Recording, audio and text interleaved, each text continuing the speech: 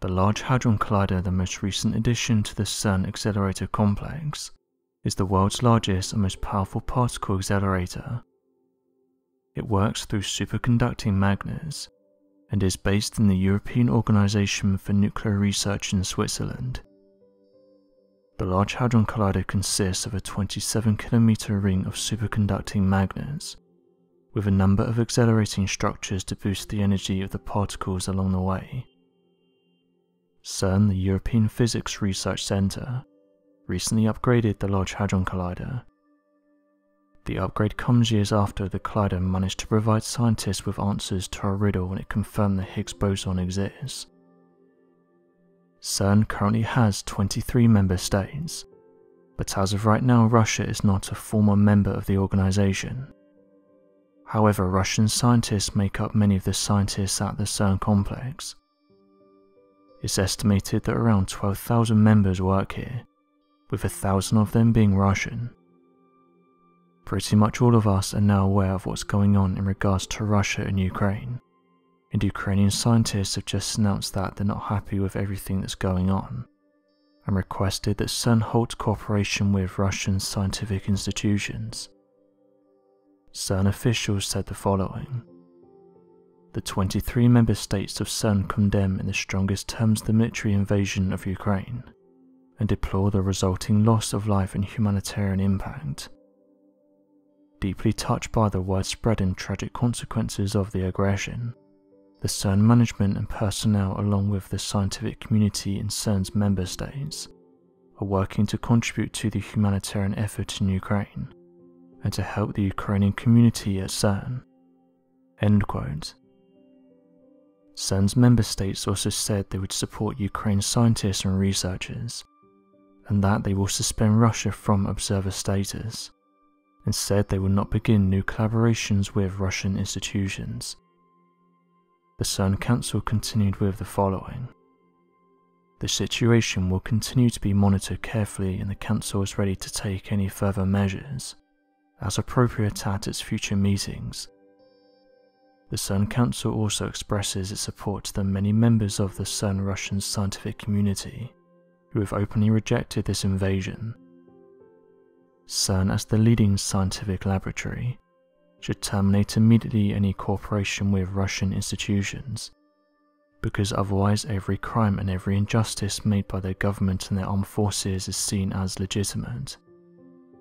We call on a democratic society, on scientific society, to stand with us against this tyrant, Russian President Vladimir Putin." End quote. Most comments in regards to this post followed the same theme, with residents and researchers within this field saying that they've had enough of it, and that they just want to get on with their lives.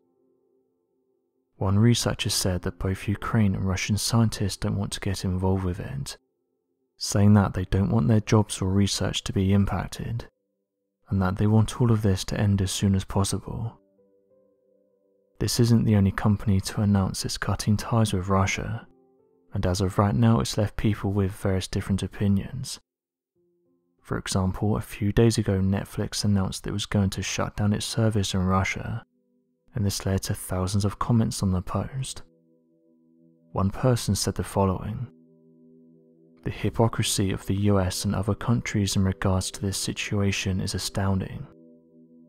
I'm not going into detail, but we are aware of what the US has done in the past 20 years.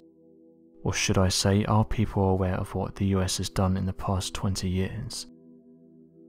This is the problem when you start doing stuff like this and throwing around accusations.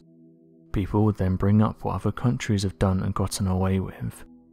It just becomes a mess." Another said the following: "I don't think this helps the situation. It's just isolating the people further.